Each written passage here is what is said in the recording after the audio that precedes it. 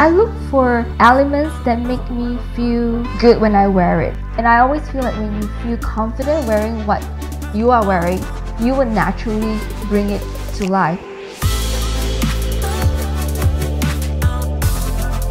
I have to feel comfortable and I feel like it makes me look good. It's also about me evolving as a person who loves fashion. My taste has changed as well. I think my personal style right now, post-COVID, is a little bit more street casual, but always still with an element of glamour in it.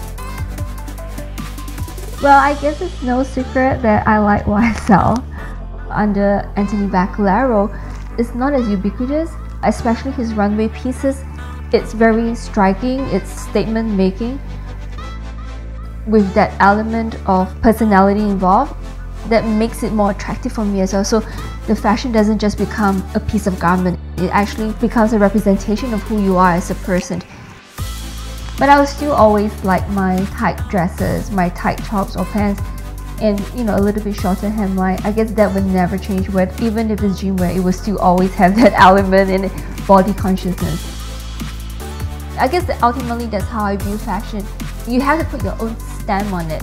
Even if it's like a total look from a collection, but it's the way you wear it, the way you mix it with maybe a different accessory that makes it your own. And I think that's the beauty of fashion. It allows you to play around with what's available.